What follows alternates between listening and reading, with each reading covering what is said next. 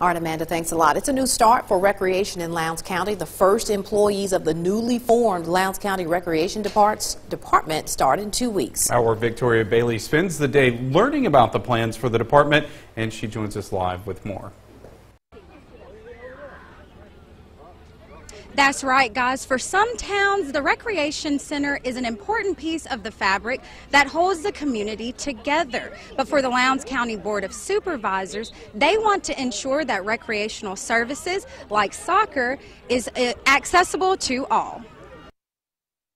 For years, the Columbus and Lowndes County ran a joint parks and recreation department, but now the county is set to go it alone. We felt like long term it didn't benefit the members in the county, that we needed to go in a direction that allows them to have that service provided to them in their community. District 4 Supervisor Jeff Smith says having a park and recreation department that's accessible is important to any community. The goal is to serve. If you have an area that's underserved, should be a better word, then our goal is to make sure that they get access to quality service like everyone else.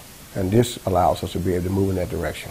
Roger Short is the director of the new Lowndes County Recreation Department. He says though they are creating a new department for the county, that doesn't mean the county is abandoning its prior commitments it made to Columbus. They'll continue to use our facility for their soccer program.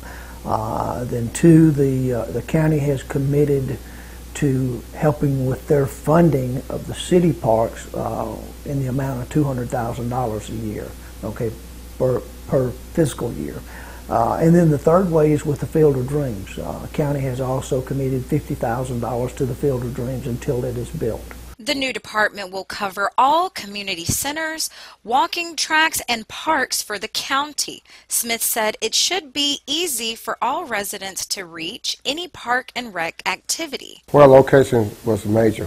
You know, you had people that had to drive, in some cases, 25, 30 minutes to town just to be able to participate in activity, whether it be youth participating in youth sports or whether it be senior population having to come over.